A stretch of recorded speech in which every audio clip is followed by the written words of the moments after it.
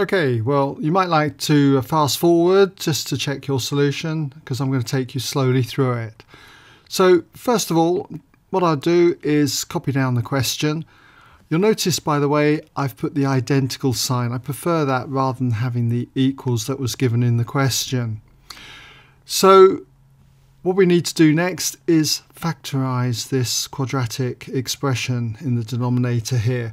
So I'd copy that down, and if you factorize that quadratic, you should have something like this: x plus 3 times x minus 2. Next, we would want to put this all over one denominator, and I can see that if I was to multiply top and bottom of this fraction by x minus 2, I would create the same denominator, okay? X plus 3 times x minus 2. So let's just put that all over that common denominator there, and we would have this line.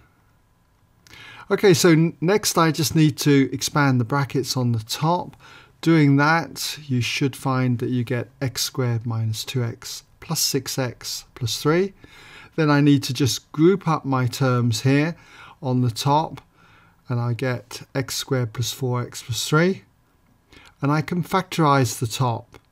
Factorizing the top gives me x plus 3 times x plus 1.